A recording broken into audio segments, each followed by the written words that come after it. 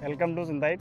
Synthite is the world's largest supplier of oleoresins. From past 40 years, we are in this industry with the share of 35% of world's oleoresin suppliers. And coming to Chilli backward integration, we are doing IPM program in all our 4 states. So Karnataka, Telangana, Andhra, with different regions and different varieties. CropIn is helping us in a way where we can get realistic data from the field in terms of crop activities, field monitoring and field operations, starting from day of sowing to harvest. With all this, where we can select traceability from day 1 to day 10 with all field to farm. It is good. Even instead of they go for manual records or data diaries, they can work in a smart way with one device.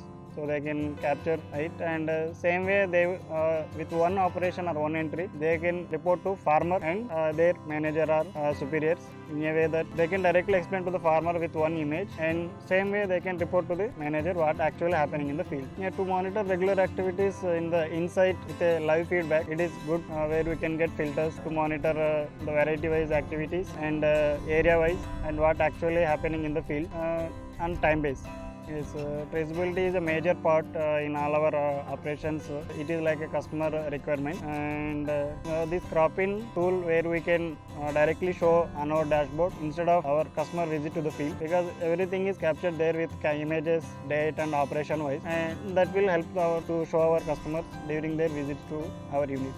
Getting this alerts is a major thing. That means if something problematic in the field, where staff can directly take an image and he can send to the manager or respective reporting people. Like if they have doubt, they will ask the question, or if we are clear with that, and they will advise the farmer, so that where crop management can be timely suggested and recommended. Even when there is a general discussion with colleagues or some other firms, so we recommend them.